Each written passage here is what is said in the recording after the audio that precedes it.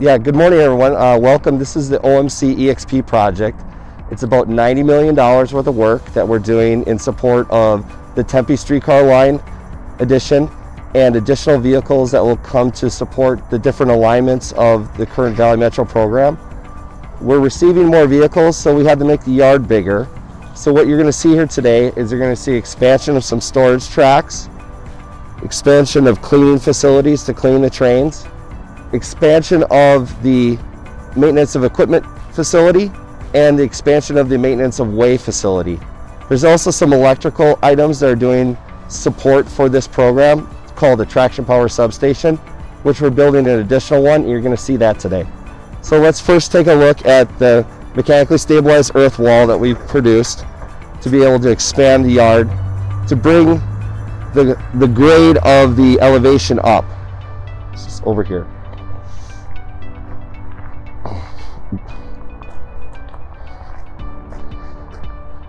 On the back slope of this is we're using rock and grout to stabilize the slope as well. The mechanically stabilized earth wall, which is brought in sections, stitched together, has supporting straps that go back into the embankment, are present here. We're still in the process of installing the fence that goes on top of here for security purposes to keep people from falling over the wall, of course. You can see that there's switches that have been installed. The switches are used to be able to turn the train from one track to the other by simply throwing the lever of the switch. So this would be called a mechanical switch because this is not automated, it's not an electrical system, it's just mechanically thrown.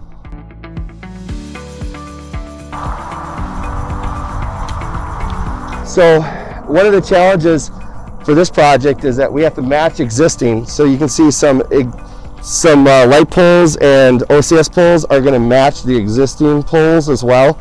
So we have to look at the same manufacturers, try to find the same equipment that's out there.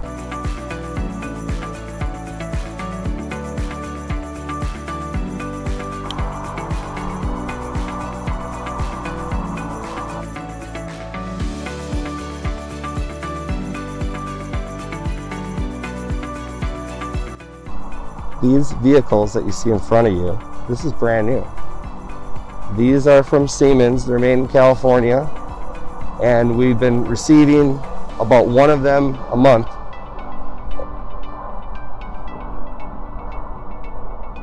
So this is some of the new fleet that's going to be out on the alignment. They're in the process of testing and making sure that these vehicles are sound and safe before they put them into active service. So this is an example of restraining rail.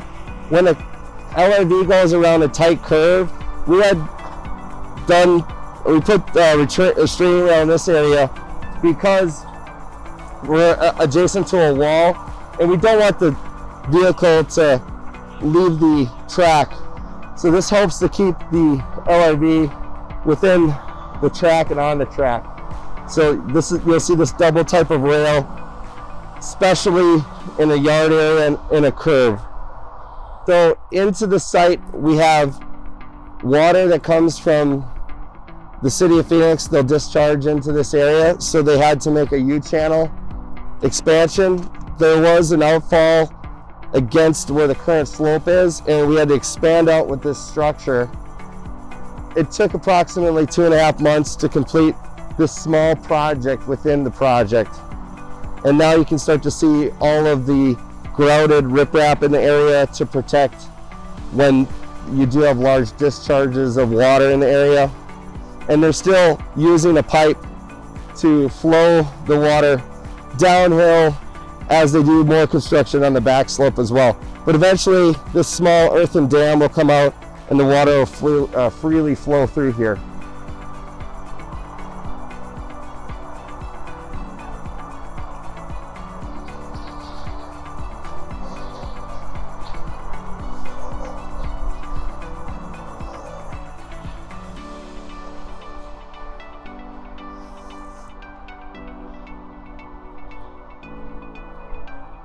So you can see the large anchor bolts that are required for the OCS foundation.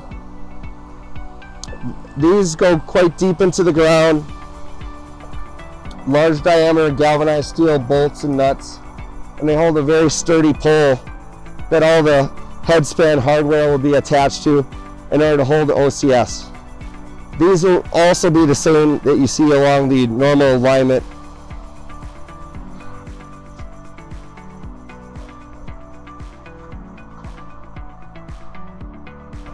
Starting with these machines going from closest to me to furthest away.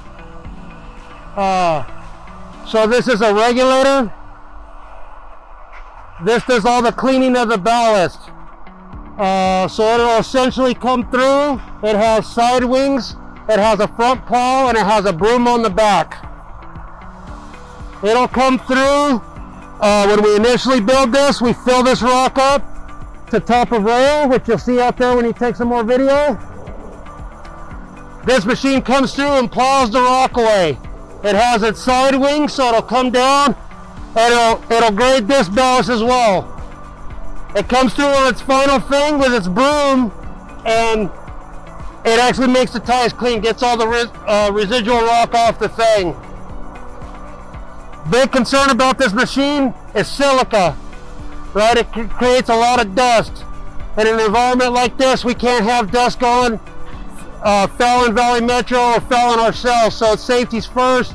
So when we run this machine, we got a water truck that follows it, sprays water and keeps the dust down. Real bad silica. Do you guys want to walk this way and get closer? This machine is very versatile. So essentially what this machine does is get these long rails into place. These rails in particular are around 800 feet long. This machine will drag it into place and thread it onto the ties. It is a high rail equipment, so it could either use its rubber tires or it could actually be on the high rail so it'll run on track. Right now it's in the position to help the surfacing crew. So if you look behind it, it's actually hooked up to a hopper. That hopper is a ballast hopper. We could fit about 15 tons of rock in it. This machine will pull it, it'll dump the rock where it needs to be, and then the regulator will clean up that rock to fill any voids.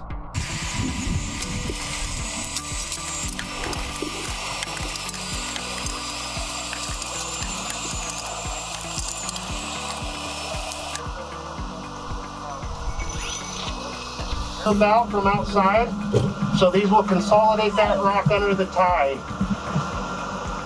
They vibrate, so this track is set to the desired elevation. Without that rock consolidated, it won't pull.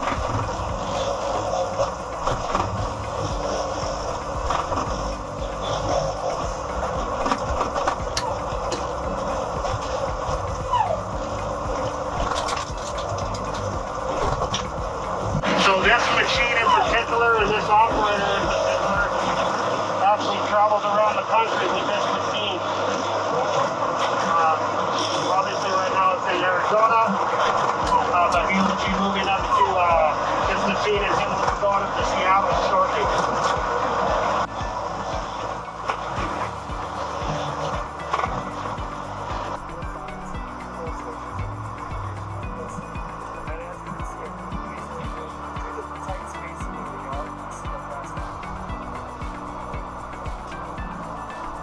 We always have to look at different phases of construction.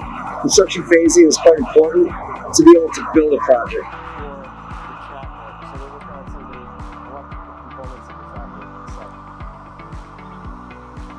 And those trailers will be placed adjacent to their office now. So this is a challenge that you need to think about when you're doing phasing of construction. If you're taking a space from an active facility, you have to provide temporary spaces for those workers to work out of. So we're moving people out of offices into some trailers for a few months, renovating their office, putting them back in their office and expanding their space because we're taking on more responsibility. There's more alignment, there's more LRVs that need to be serviced, and there's more people and jobs associated to that. So in this space, this is a shop area that we're going to use to be able to clean off and work on some of the equipment that we use in the maintenance of way. These vehicles and equipment go along the alignment. So in this space, this is part of the expansion of the warehouse that we currently have. There's a lot of material that Valley Metro needs to store in order to respond quickly, to keep the alignment flowing, to not lose revenue service. So this space is associated with that. There's a small office here in the corner. There's going to be 3 phases of the expansion of this facility. This is the first phase. There's going to be a north expansion on phase 3, and the offices are phase 2. They'll be gutted, expanded. We'll place people into the trailers, and they'll put them back in their offices over the coming months. January, this section of the project began. So there was a little piece of concrete that we're standing on that was currently there. And then there was another temporary lean-to shed they had built. And they had to move everything out, come in, set the foundation, do some utility work in here, and then everything came up from the ground. Keeping workers in a comfortable environment in order to do their work is quite important, especially in Arizona. Swamp coolers don't always work, so we're using a chiller and a traditional HVAC system to be able to get the cooling necessary to allow people to function and do their job. Weather does impact the timing of the project, and the trades in the summertime will come in sometimes 3 o'clock in the morning and begin their work and try to be done before 1. It gets quite hot.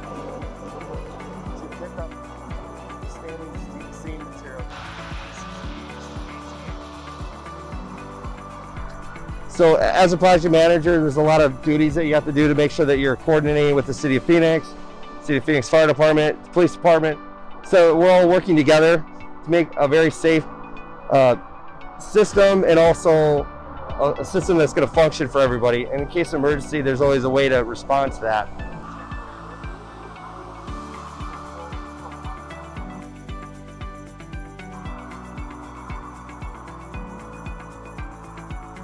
We have little sandboxes and little release mechanisms that'll sprinkle a tiny amount of sand on some of the hills or near the station in order for the train to stop. You don't want the train to slide, and you don't want the train to spin when they take off. So we use special sand that goes in to little sandboxes underneath the train, and these machines here are used to fill them.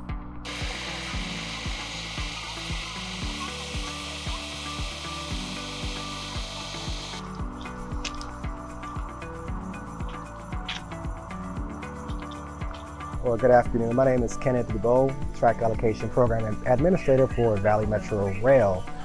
Here we are in the Operations Control Center, and I'll just be giving you guys a very brief tour of what we do here in the Valley Metro Operations Control Center. Since the camera is facing this way, I'll just highlight behind us is the DCC. That is our Dispatch Communication Center.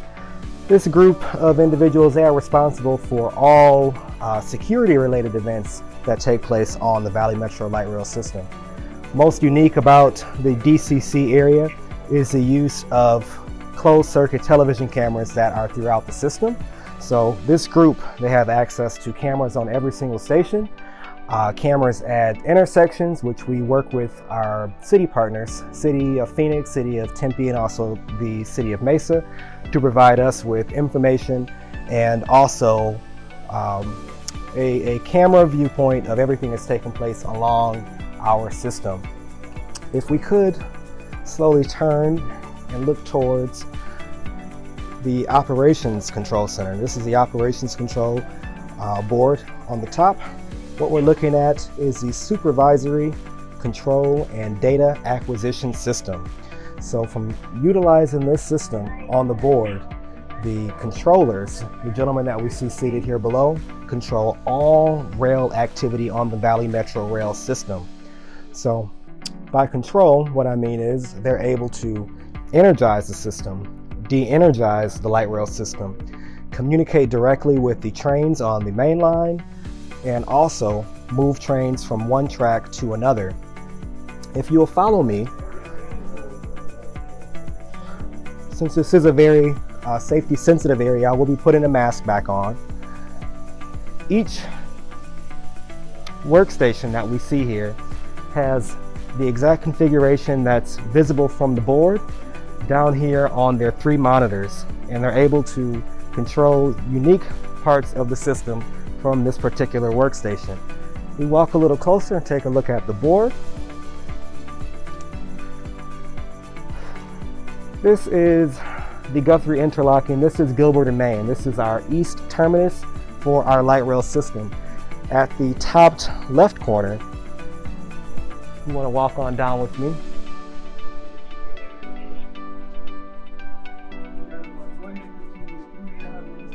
This is our northwest terminus, 19th Avenue and Dunlap. If you look here, the system, the SCADA system is letting us know that we have a track circuit issue in the 19th Avenue and Dunlap corridor. So the OCC controllers are working diligently to resolve that issue, likely by sending a physical person to a signal building out in the field to further troubleshoot what the problem may be. While they're working on that, we can come back over to, we'll come over here to Longmore. So this is our old terminus, Sycamore and Main. What these are track circuits. So at this location, we have the ability to move a train from our westbound track into a pocket track and also onto our eastbound track if absolutely necessary. The way that the operations controllers control train movement in this area is we can identify a train via its icon here. So a green icon indicates that the train is operating on schedule. You may notice this is turning red here at the bottom. That is a digital track circuit. So that's how we are able to identify where the trains are located at all times. Now here, where train number 12 is currently located, you look a little closer, we have a bright red circuit. So this is an actual track circuit, the 5T circuit. So this will indicate that this is occupied and that there's a train on that circuit. While this is illuminated, the operations controllers will never be able to move a train across from track number 1 to track number 2. So that's kind of the purpose of a track circuit. Now you may wonder, how does all this work? To power these systems within these doors, which we don't have access to today, are server rooms. Beneath the floor, we also have additional servers, and in the basement of this building, there are additional servers. So everything that you see here in this building is also backed up via our backup OCC, which is at a remote, undisclosed location in the event that we ever had to activate our backup operations plans. Thank you for taking this tour with us of the Valley Metro Operations Control Center. Have a good day. We handle the app Alert VM. I just got a bus complaint, so I'm going to have to answer this person why people aren't wearing masks on the buses, etc. So I'll answer that person here in a minute. We also deal with Twitter. We send out tweets during major incidents, and we also notify the stakeholders that are our bosses who have a piece of the light rail for both Phoenix, Tempe, and Mesa. I also write blogs of issues that are happening on the rail system. And then last but not least, I watch cameras and I make platform announcements over here. If somebody is being banned on the platform, I can tell them at Mill and Third to please refrain from that. Or the whole system. If we have a major slowdown, I can talk to all of you. Stations. What you'll notice about this area, you can follow me, is that we have little jib cranes set up to be able to move these heavy parts around.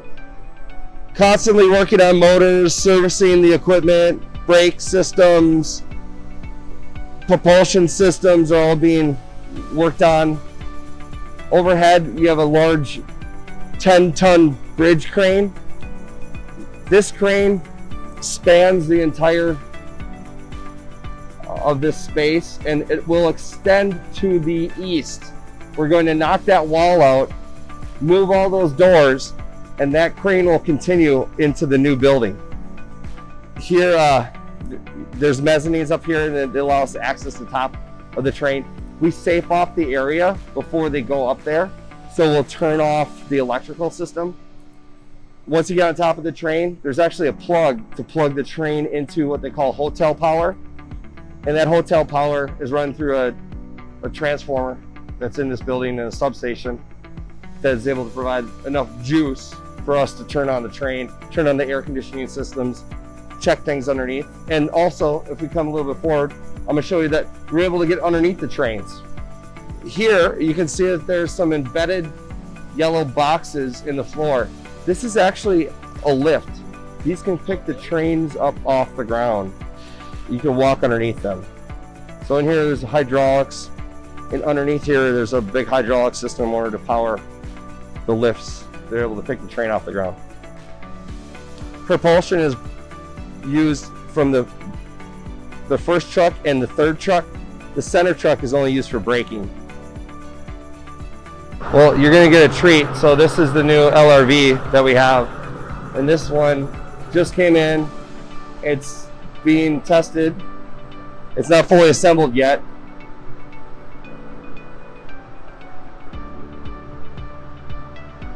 If you want to take a sneak peek inside, I'm sure you can.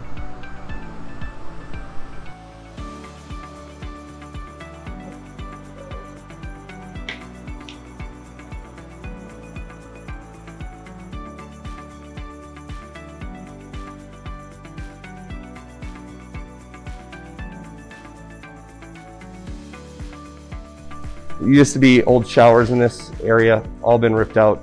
They're going to replace this with some benches. They're going to relocate the showers to the north side of this room. And we're just expanding the capability because we're going to have more staff come in and work. Absolutely. So this is actually, some of the work is going to remain in place. So some of the benches and the lockers will remain in place and the other ones will be expanded upon. We want to use the most cost-effective way to renovate the space. You don't want to rip everything out, save what we can, and replace everything else. Outside of the building, you can see the excavator that's working. And what they're doing is they're digging a big pit to place a tank. This is part of the drainage system. We got to make sure that we're treating all the material that comes out of the drains that are inside the shop. So any fluids that would fall into the sump or the pits in the shop itself are going to a drain. That material will be collected into a tank and that will be treated correctly. So it's not going into the system at all. This is expanding their capabilities. They'll come in, they'll check in with the desk, get their assignments for the day. They'll come over here, maybe do a briefing on what they need to do. There's tables set up when they need to do their breaks and their lunch. Men's and women's restrooms, locker rooms, to be able to store their equipment that they need before they go on to the alignment. Along this wall will be a large kitchenette, refrigerators, sink, some microwaves, some vending machines. There'll be a small little lounge area for them to wait here. And these 5 bays will accommodate LRVs that come in here. It will be servicing the streetcar line as well as some of the other Kinkashiro and Siemens vehicles. Okay, I want to thank everybody for coming out to see the Operations Maintenance Center expansion project. Very excited about delivering this for Arizona, especially Phoenix, Tempe, and all the surrounding communities here. Mesa has been a new part of this group. So Valley Metro is doing quite a few programs, expanding the South Central Corridor, and also they're working on the Northwest Extension 2. And we're bringing in new vehicles here that you're going to be able to see in this video. And wanted to just thank you for coming out to look at what the maintenance of equipment and maintenance operations project is all about. Lots of different trades working on a project like this. Electricians, plumbers, carpenters, concrete workers, people doing engineering testing like geotechnical testing, different entities building walls, structural engineers, civil engineers, mechanical engineers, double E's, electrical engineers, all fold together to be able to create something like this. A little bit of architecture too, don't want to forget them. But I think that being on a big project like this can really show you the diversity of the different roles that you can go after for a career, a job, and there's a lot to be done in a big project like this. So thank you.